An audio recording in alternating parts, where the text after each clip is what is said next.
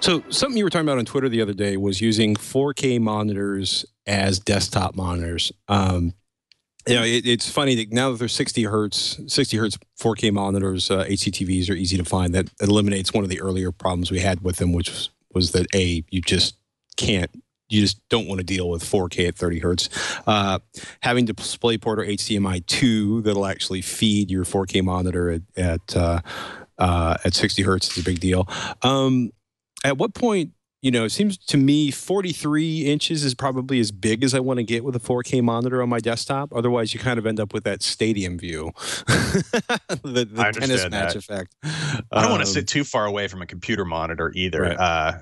To make it appropriate, I'd like to be up close, but at the same point, I do like really good pixel density. So if I do get up close to an image I'm looking at or something, I'm not noticing pixels on the screen. Right. But there's technically no reason why you can't use any HDTV as a computer monitor, especially when you're talking like the 1080p models and above, as far as resolution goes.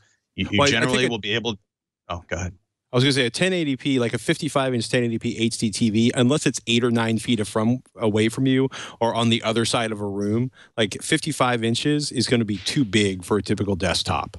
Unless you don't literally mind like reading across the monitor like this, which I don't think works for most people. or if it's, it's your computer in the living room kind of scenario where it's like you're actually doing computing while you're sitting in the couch at normal viewing distances for a TV that size.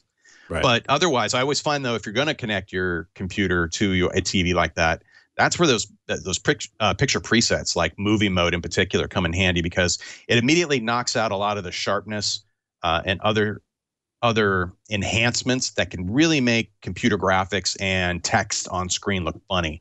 I find that even a little bit of sharpness on any computer display really can ruin the image, specifically for text. It can put a little halo around things, and if you're messing with that, always try the presets first. And if you're still seeing oddities around characters and lines on the screen, there's like a bright or a dark edge to things where you don't think it should be, grab that sharpness setting and just crank it all the way down and get rid of it. But otherwise, you know what? I can't think of a good reason not to try it.